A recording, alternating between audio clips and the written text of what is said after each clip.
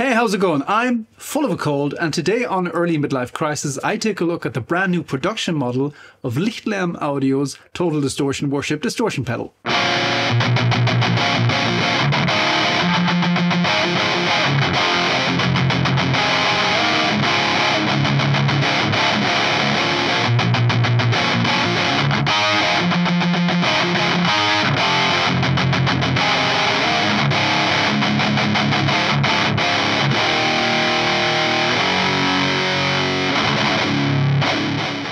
The Total Distortion Worship Pedal came out earlier this year and was a collaborative effort between Lichtlaerm Audio and Cult Effects, and they were limited and sold out quickly. But Lichtlaerm Audio have now brought out a production version of this pedal, and it's slightly different. I never had the first version, the Cult Effects limited one. I only have this one, and therefore this one's better. I don't make the rules, sorry, that's just how it is. No, but in all seriousness, there's a few small differences between them. First of all, the aesthetic's different. It has a different faceplate, which I personally prefer. I think this looks better. It's more in line with the other Lichtlaerm Audio pedals. And the other differences are this one has more low end and more gain. And Saint Malmsteen, the patron saint of guitar excessiveness, told us more is more and therefore better. Also, the boost circuit was changed a little bit. This boost circuit is based on the King in Yellow, which is the finest thing you can smack an amp in the face with. I want to start this video with a bit of a hot take, and that is, I'm not really interested in distortion pedals. I don't really care much for them because last time I used them is about 1.5 decades ago when I was a teenager and we didn't know what we were doing, so we take bad distortion pedals, crank the gain and smack them into clean channels of bad amplifiers. So I've never really looked at them since. And now you're probably asking yourself, why are you making a video on one? Thing is, Daniel at Lichtlaerm Audio has a Midas touch. Everything he touches turns to gold. I haven't played a single Lichtlaerm Audio product that I didn't absolutely love. So when he asked me if I wanted to do a demo video on one, this seemed like the perfect opportunity to challenge my own views and maybe change my mind. And that brings me to the next topic. This video needs to be considered a sponsored video because Lichtlaerm Audio sent me this pedal. Based on previous interactions, I don't assume they want this pedal back. Those previous interactions usually went a bit like this. Guys, when do you want this pedal back? And Daniel would say, piss off. Not really. That was an exaggeration for comedic effect. Daniel chose much nicer words because he's just a lovely person. I considered him a friend, so those are two potential conflicts of interest you as a viewer should know of. But I believe the second one works out in your favor because friends don't let friends bring out crappy products. And this is anything but. This is awesome. It's a lot of fun. I'll show you in a sec. What I want to do in this video is I want to go over the controls of the pedal really briefly. Then I want to use it as a distortion pedal into the front end of this EVH5153 50 watt. Then I want to use it how I would usually use a pedal like this as a preamp. So I'm going to slam it into the effects loop return of the EVH5150 and use it as a preamp. And then to finish it off, I want to line up the Total Distortion Worship into the EVH, whichever way I prefer, and A/B test it against my favorite amp, the Lichtlaerm Audio Prometheus behind me right here. Now, this pedal isn't designed to sound like a smooth, pleasant distortion. It's designed to sound disgusting, but with transparency and clarity. So the goal is not to make them sound the same because they probably won't, but to give you a tonal reference to judge this pedal by. All right, that's enough talking. Let me get a guitar and let's get into it. Right, as usual, I have the pedal mounted with the world's finest engineering material, tape. And before we get going, let's take a quick look at the pedal. It consists of two parts. There is the main distortion circuit, and then there's an additional boost circuit. We have an onboard noise gate based on the key and gate, which is probably a good feature to have because all the gain and the distortion of the world is probably not much use if it comes with all the world's screaming feedback. We have a level knob, a gain knob, pretty self-explanatory.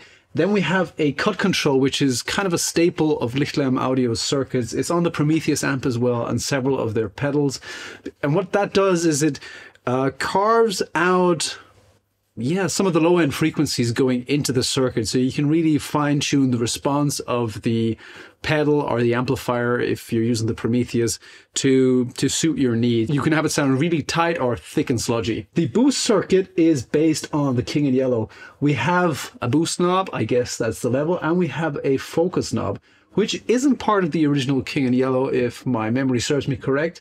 but it does remind me of the focus switch on the Prometheus, and what that did was it boosted certain frequencies, and this knob feels similarly, and I'll go through that in a sec. This, dear viewer, is a clean channel and serves two purposes and two purposes only. The first one being creating a cool dynamic contrast before the coolest part of the song hits, and the second is for distortion pedals. Let's kick this on.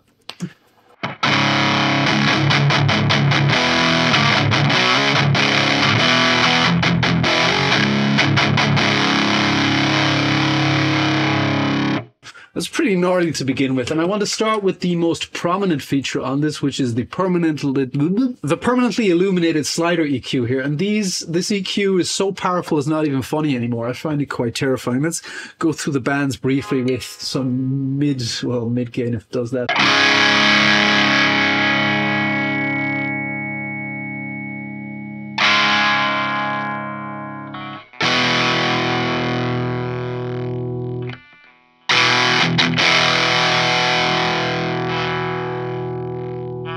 It has notches in the middle, so it slips into the center position easily.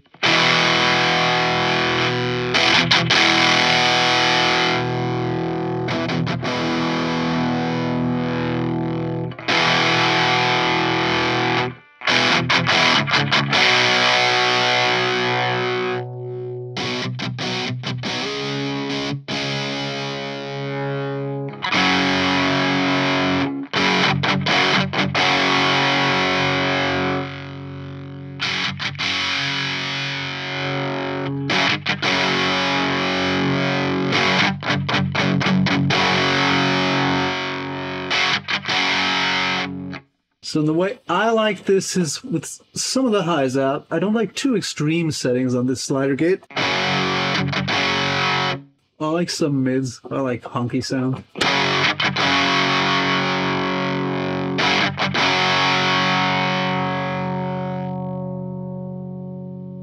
As you can see, I'm just making tiny movements here because I'm terrified of ZQ.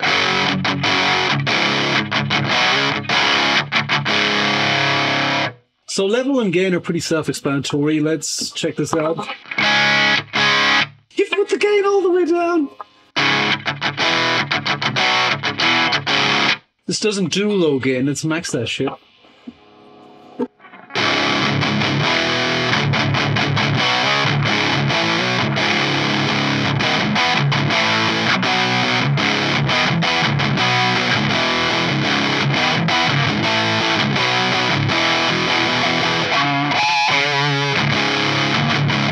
The cut feature makes it sound tight. Let's go all the way down with cut.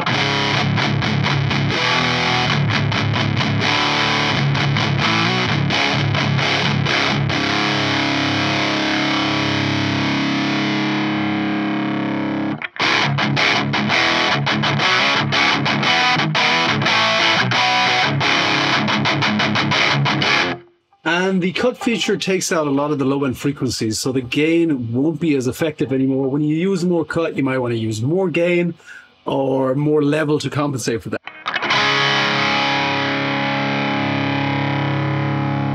I think right around the middle is where that sounds best.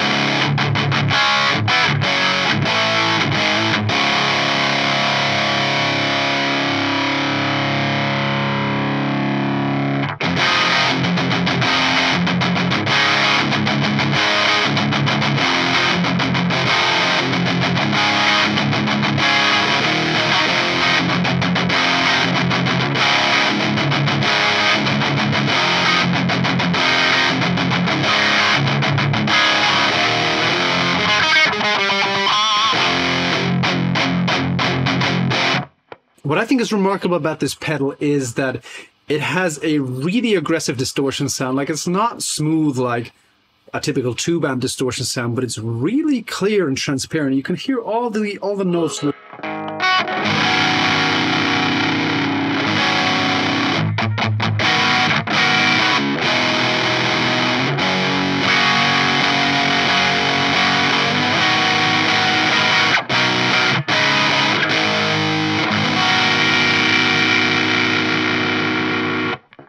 The notes don't wash into each other at all. Everyone is audible. I think that's cool.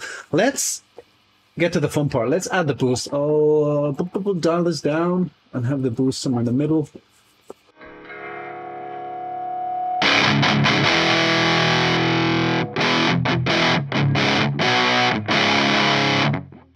And that almost sounds like it reduces gain. And I think that has to do with the focus knob. Let's dial this up.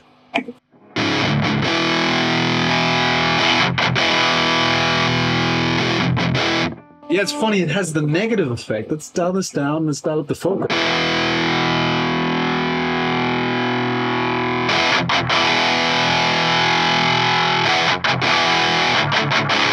And it gets more disgusting there, and it adds more high end. It's boosting the higher frequencies there, which makes me want to reduce the cut a bit.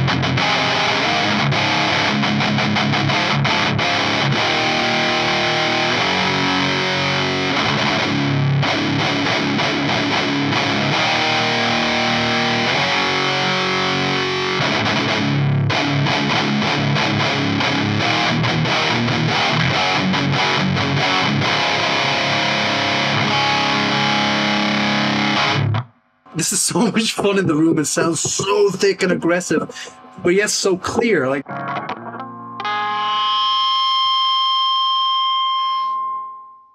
that's why it has the gate, unless you're into that shit. No judgment.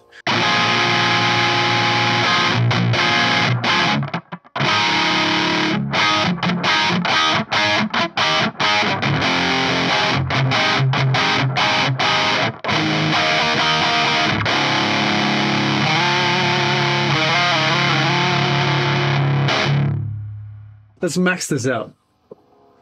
See how filthy and disgusting we can get this to sound.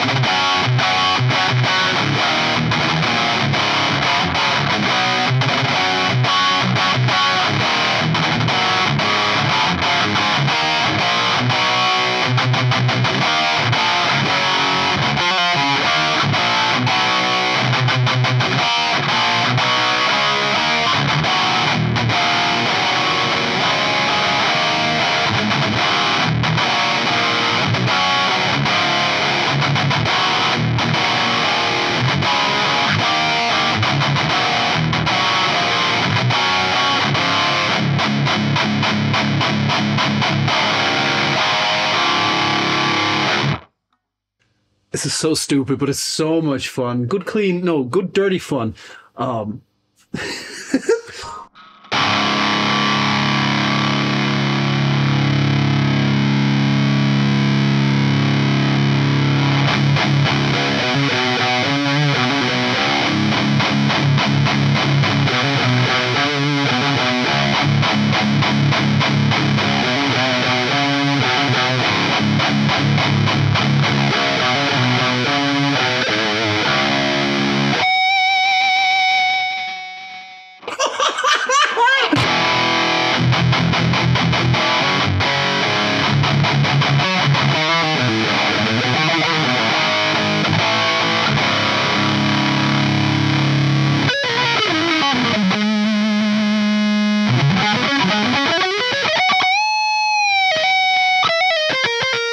That's wrong, but oh, this is so much fun.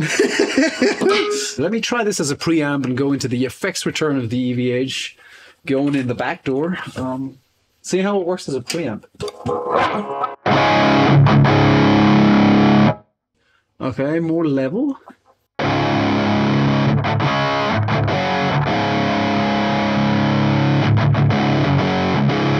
Immediately it's much darker, so let's up some of the high mids and the highs.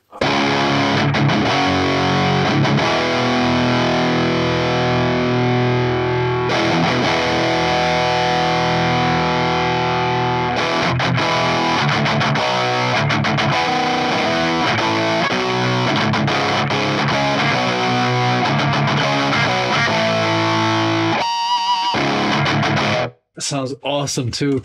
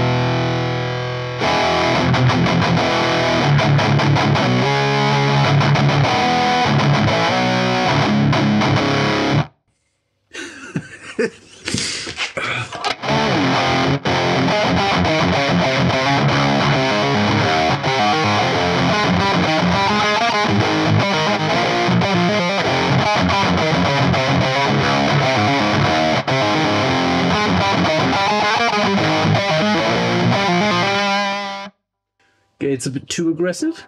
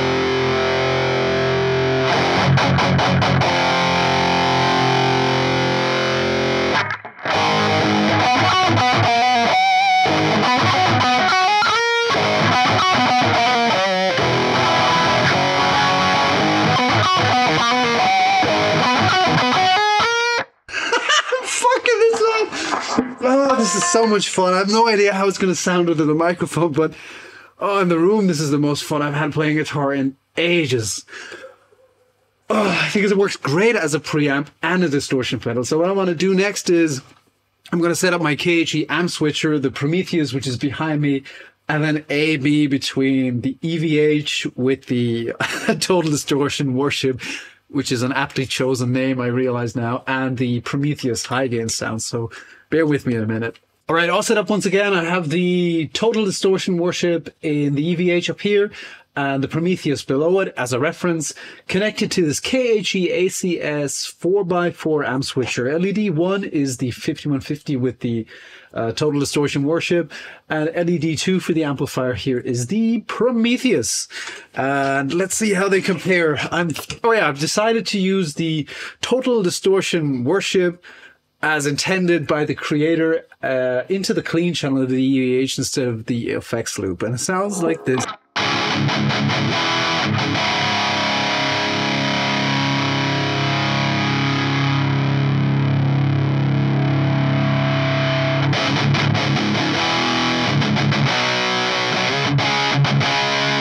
And the Prometheus sounds like this. Cable on the foot switch, the Prometheus sounds like this.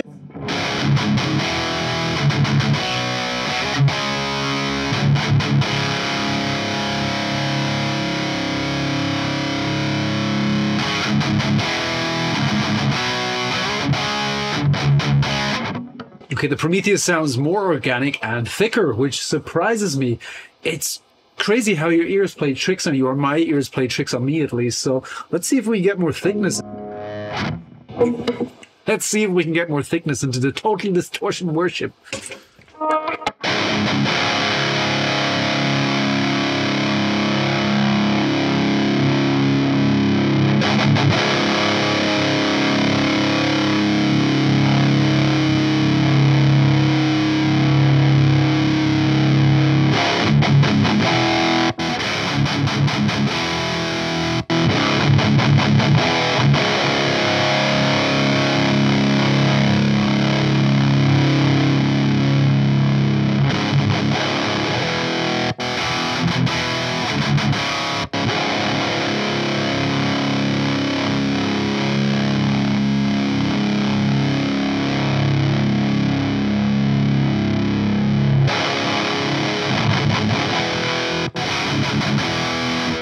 The Prometheus compresses different than the pedal, but again, I have to repeat myself.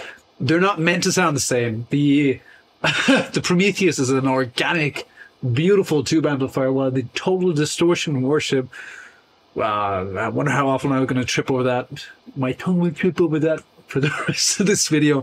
Is designed to sound nasty, but with authority. Yeah, that's a nice way of putting it. It's nasty and disgusting and ugly, but with authority, and it's stupid fun.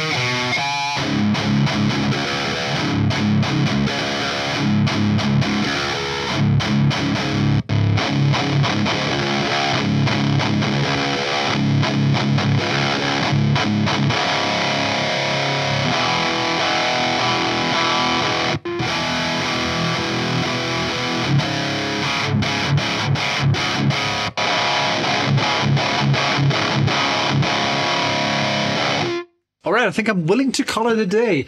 What can I say about the Lichtlaerm Audio Total Distortion Worship Distortion Pedal? I did change my mind a bit on distortion pedals because I'm honestly not sure how I would use this for my own musical projects. But then tone-wise, I have to say, I am a very basic bitch. I tend to go for the same tones, and this is a little different. This is, how to put it? It's ugly, but with authority, and it has so much clarity. It keeps the notes so well together. And honestly, I haven't had this much fun playing guitar in, I can't remember when. It's just good, not clean fun. Really great pedal. And look how cool the boxes look that Lichtlaerm Audio have now. Can you see that on camera? Huh? Those are really cool. So go to lichtlaermaudio.com, check out the Total Distortion worship. I think it's about 280, 290 euros, something like that. Does it sound like the Prometheus? No, but the Prometheus costs 10 times as much. Does the Prometheus sound 10 times better? I don't think so. I love them both, and I'm definitely going to go full knuckle dragger with the Total Distortion worship just for recreational purposes now and then, because it's so much fun. It's so versatile. Really cool pedal. Thank you so much, Lichtlaerm Audio and Daniel, for sending me this pedal. I know I'm a little late with the video. Sorry about that. Yeah, thank you so much for watching. I hope to see you in the next video. Bye.